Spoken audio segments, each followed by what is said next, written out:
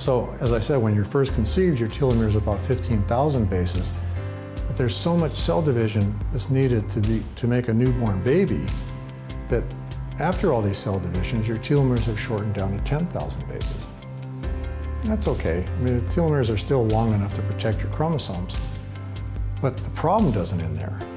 As you start to grow up, you have more and more cell division, your telomeres continue to get shorter and shorter and shorter, and when they get down to about 5,000 bases, then all kinds of havoc is wreaked because your chromosomes start falling apart, they start having mutations, and these short telomeres cause your cells to senesce, and that's typically when you die of old age, when your telomeres get down to 5,000 bases.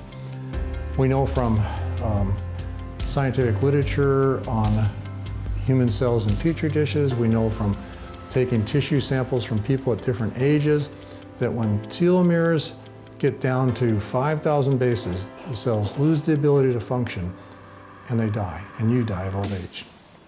So that's what we have to do. We have to find a way to keep them from shortening and actually re-lengthen them.